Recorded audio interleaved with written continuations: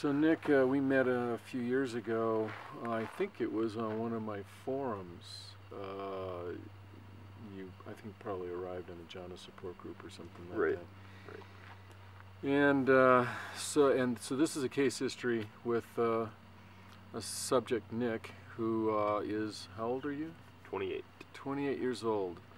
And Nick, you've been, when did you begin practicing meditation?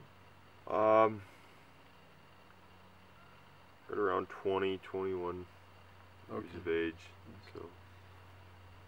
And you said you were 28? Yeah, 28. Okay. So. All right. So good 7 years of consistent practice. All right. Excellent. And what would you call consistent practice? Please describe that for us.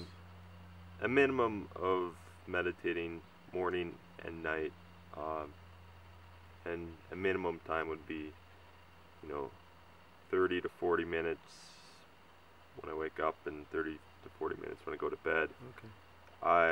Usually though I try to, I prefer, because I enjoy it so much, to get in a couple hours, so over a couple hours, so 3 sessions would be preferable, and maybe an hour each would be ideal. Okay. And so what is it that you define as enjoyable when you practice meditation? So what we've gotten so far is that you've been practicing meditation for about 7 or 8 years, and you've been practicing fairly consistently on the 2 to 3 times a day, and you prefer to meditate, let's say upwards of an hour per session, and you're getting something out of that experience, so we're moving forward on that case history. Right. So now what I would like to know is what is it that you define as a positive experience in meditation? And I don't really care about the technique or the method. So energy is a big thing. I mean, as soon as I'm able to get into a fairly deep state,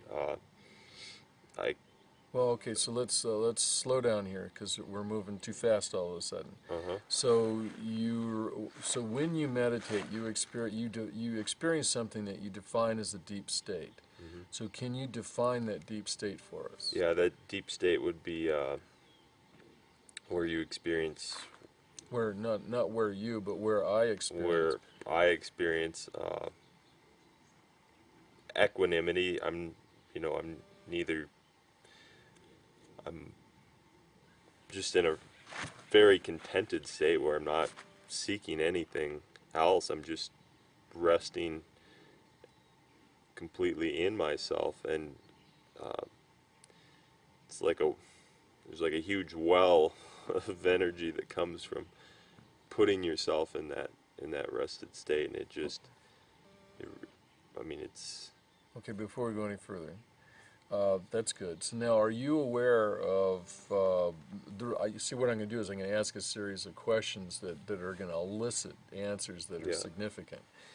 And so now, when you're in that state of that you defined as equanimity, and you define that equanimity in a particular way, and I'm not going to try and repeat what you just said, but it's good, and that's how I would define equanimity. So then, when you're in that state, are you at all aware of your physical body or your surroundings?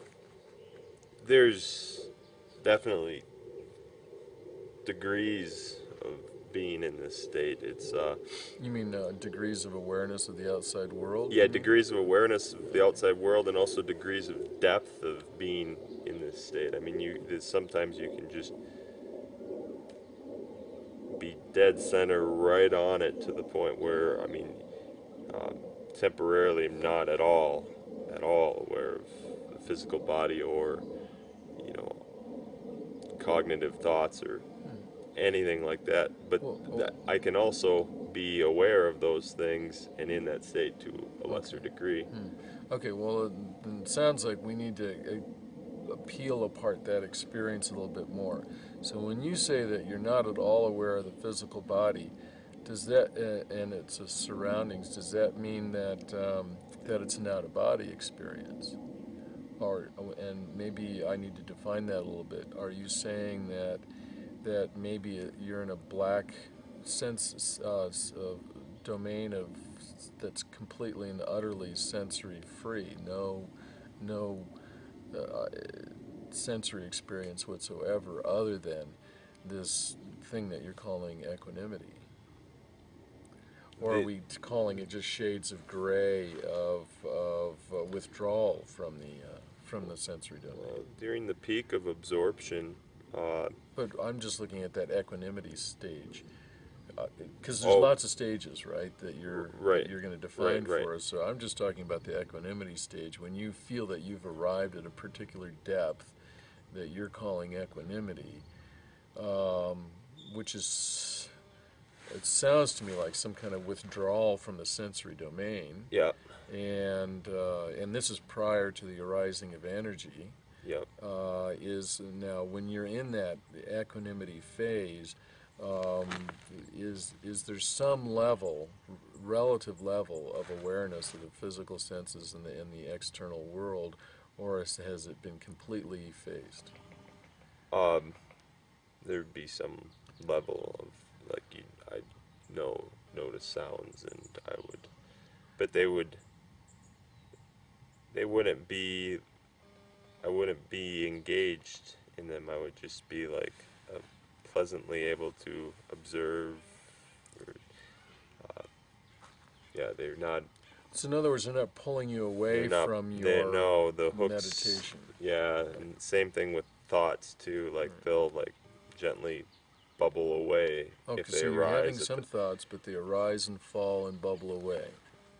Yeah, if like a sound triggered a thought or something, it Okay. just like nothing sticks in that. It's Okay. uh, So the thoughts are intermittent with periods of silence in between. yeah, it'd be like you might hear something and it might somehow trigger something, and but then it would all go away, or sometimes there'd just be nothing for long periods of time. Well, your description is consistent with my description of equanimity or experience of it.